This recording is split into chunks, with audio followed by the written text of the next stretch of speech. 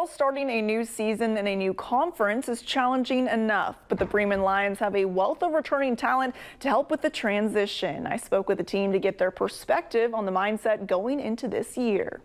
It's always a positive when the starting quarterback, top two rushers, and leading wide receiver return. These key players, along with others, are back and ready to lead Bremen in the 2024 season. When you have that in the summer, you kind of hit the ground running a little bit quicker, and they're great teachers for the young guys because they know how it's done, and the young guys watch them, and they can just move things along that much quicker rather than trying to incorporate new guys into a system. Silas Ladig and Tyrus Grefferson helped the offense post impressive numbers last season. With both key players returning, this season is shaping up to be a breakout year.